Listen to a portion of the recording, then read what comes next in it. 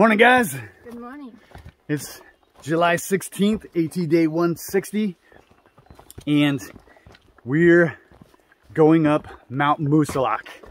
So, I don't really know if this is officially the Whites, but we're going to be in the mountains for the next 10 days or so. Probably 10 days or less. I remember 10 days ago being on top of Mount Killington, and I could see Mount Moosilauke and Mount Washington way off in the distance, as far as you could see. And I remember thinking, man, it's impossible to walk there. And this hill sucks. And it didn't really take us 10 days. It took us 8 days because we took 2 zeros. And in 8 days, we could walk as far as the eye could see and accomplish the impossible. So today, rough day, over Mount Moosilauke and hopefully up Mount Wolf, and set us up to go over the Kinsmans tomorrow and then go into Lincoln for a resupply. and then back into the Whites. Anyway, it's already getting rough. So let's hike. See you.